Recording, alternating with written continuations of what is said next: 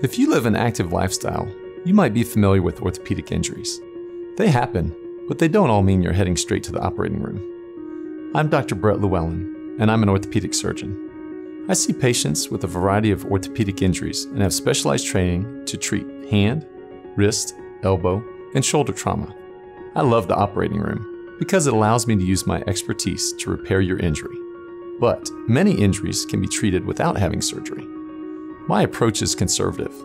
If we can treat you successfully with physical therapy, injections, activity modification, or splinting, we'll definitely advance with those options to help you heal. And if your injury does require surgery, we'll have a conversation so you understand your procedure. I want you to be comfortable, ask questions, and be assured that I'll take great care of you so you can return to the activities of everyday life.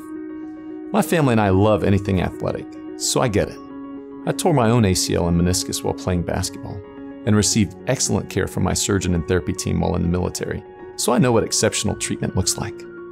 You can be assured I'll pass that same level of care on to you, and we'll get you back to all of those things you enjoy.